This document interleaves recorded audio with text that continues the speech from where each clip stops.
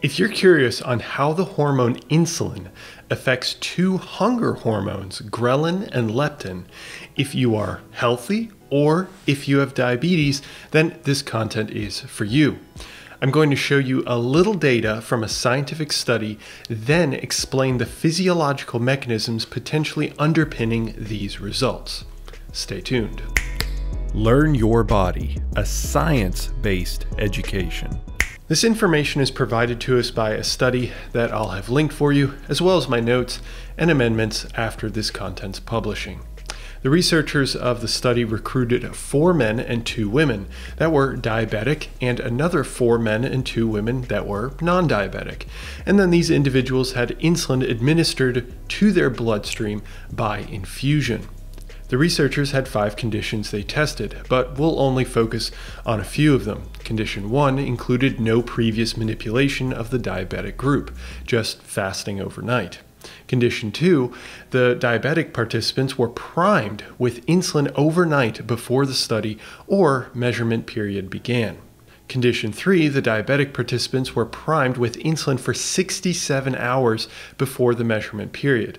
Then the researchers had a control group, including the healthy non-diabetic individuals that were given insulin only during the experimental period. And the final group was the healthy participants given only saline, so no insulin. Ultimately, the actual measurement period included a set amount of insulin being administered to all the participants over 300 minutes, and then measuring what happens to blood ghrelin levels and blood leptin levels, both of which are hunger hormones. Ghrelin, when elevated, is typically associated with greater hunger, so a direct relationship. However, leptin is the opposite. Reduced leptin is considered a higher hunger, an inverse relationship. With that, let's jump into the data. Here, we're looking at ghrelin. Again, the higher the ghrelin, the association with greater hunger, or said differently, reduced ghrelin implies less hunger. As we see, the insulin administration to the healthy, non-diabetic individuals led to a steady decline in ghrelin. This was also observed in the diabetic individuals, but the effect was significantly delayed. The same was not true for any other diabetic condition that involved priming with insulin before the experiment. This data implies that healthy individuals experience reductions in ghrelin when they are exposed to insulin, and that diabetic individuals might as well, but the sensitivity to insulin is reduced, leading to a dampened effect. This is interesting because it means that on a purely insulin-centric basis through ghrelin, diabetics get less dampening of their hunger after an equal meal, potentially. Okay, how about leptin though? Remember, the higher the leptin, the less hunger association. Predictably, the saline group that did not receive insulin had the lowest level of leptin. However, the healthy participants that received the insulin saw an over 25% boost in leptin, and a boost that was also experienced in the first diabetic condition. Although the boost seems less impactful by comparison, although that is statistically unverified.